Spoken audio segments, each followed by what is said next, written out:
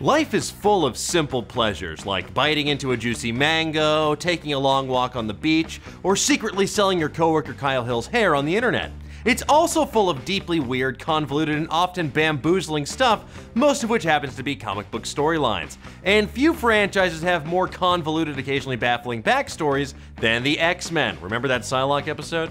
Next year we're getting not one, not two, but 3 different X-Men-verse movies, including one based on the legendary Dark Phoenix Saga. But what is the Dark Phoenix Saga? Why should you care? Is it just an Arizona City's goth phase, or is it something bigger? Well, today on the Dan Cave, I'm gonna tell you everything you need to know about the Dark Phoenix Saga before you see the movie.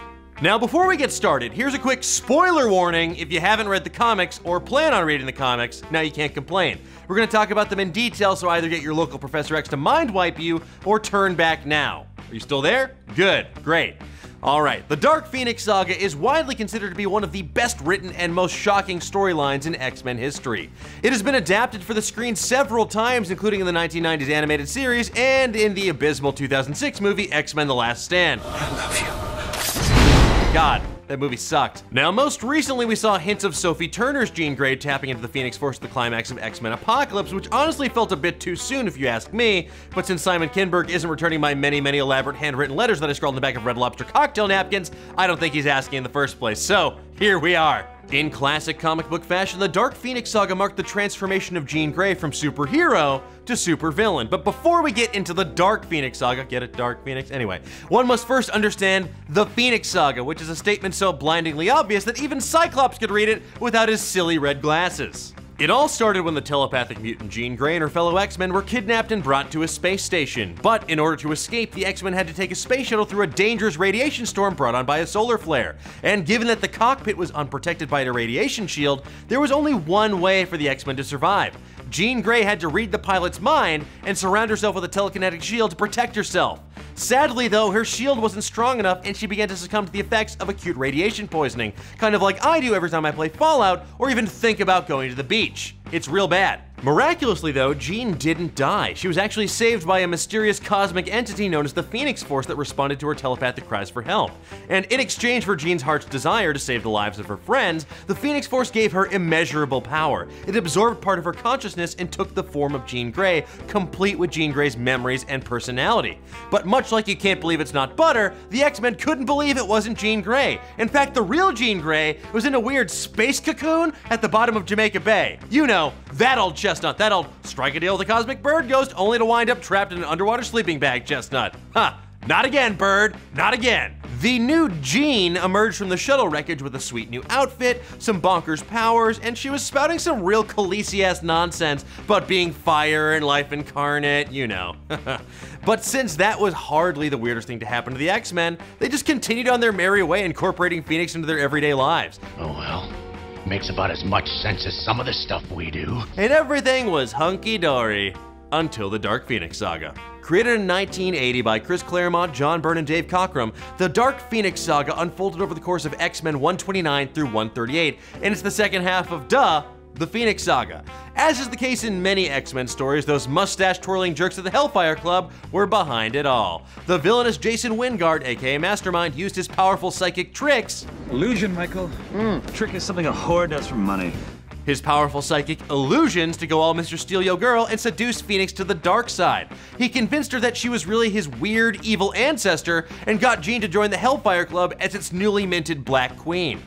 At first, the X-Men tried to rescue her, but they got their asses kicked and they wound up imprisoned by the Hellfire Club. Cyclops had it way worse. He wound up in a psychic sword fight inside Jean Grey's mind, and then not only did Mastermind smooch Jean Grey in front of him, but he defeated Cyclops in a duel as well. Great going, glasses. Except things didn't go exactly as planned for the Hellfire Club either. The X-Men eventually got the upper hand, defeating the members of the Hellfire Club, and Mastermind learned that he trained his evil pupil a bit too well. Jean Grey used the Phoenix Force to open his mind wider than 1 million college freshmen watching Koyaanisqatsi for the first time. Unable to comprehend the vastness of the universe, it's pretty big, man, Mastermind's brain was fried and he lapsed into a coma.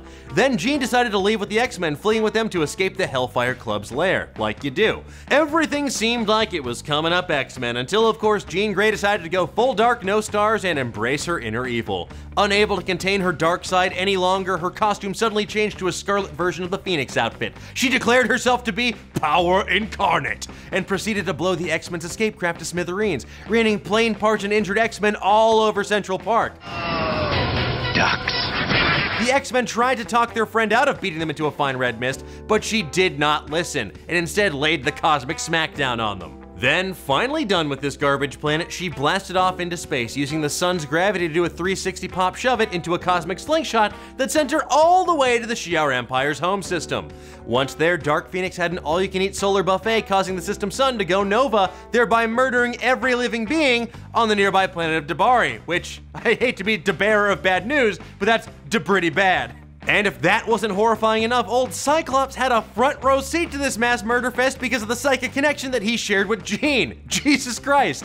And as anyone who's eaten their body weight in solar energy knows, you're just gonna be hungry in like 30 minutes. So naturally, Dark Phoenix set her sights on a steaming hot bowl of Earth. What followed was an epic throwdown between Dark Phoenix and the X-Men outside Jean Grey's childhood home. Using a synaptic scrambler designed by the Beast, the X-Men were able to briefly get the upper hand, and Wolverine was close enough to actually kill Dark Phoenix, which Jean begged him to do, but he just couldn't get it up. I can't! His claws, I mean. And Jean's dark side took control once more. Professor X even arrived on the scene to do telepathic battle with Dark Phoenix, when suddenly, out of nowhere, they were all transported halfway across the universe to a Shi'ar Imperial cruiser. Yikes. And instead of a welcoming party, Dark Phoenix, Professor X, and the X-Men found themselves face to face with Empress Lilandra, the Empress of the Shi'ar Empire, and Charles Xavier's buddy.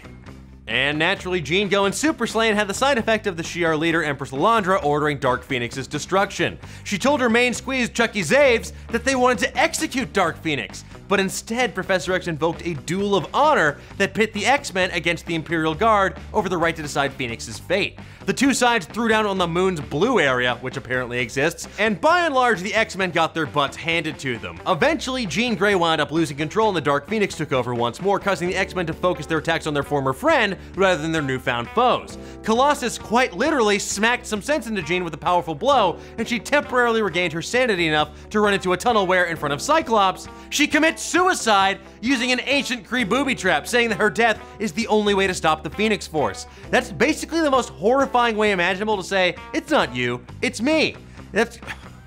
Is that too dark? Crying out Scott's name, she died as her body was incinerated by the Kree device, and Cyclops was completely and appropriately devastated. What followed was a seriously sad issue in which the team remembered the good times they had with their dearly departed friend, and Cyclops ultimately deciding to leave the team for a time. Which, you know, like, super understandable, dude. What the hell, you saw some f***ed up stuff. While this wasn't the last time we'd see Jean Grey in the Phoenix Force, it was certainly the most memorable. And here's hoping that with the Dark Phoenix movie coming out November 2nd, 2018, they'll finally learn how to do justice to this landmark X-Men story. Or maybe they'll just give up and give us a creepy Mojoverse movie about the dangers of reality TV. And that, my friends, is everything you need to know about the Dark Phoenix saga in a nutshell. What moment from the comics are you most excited to see on the big screen? What other X-Men stories deserve movies? Let me know in the comments below and give me a mutated thumbs up while you're there.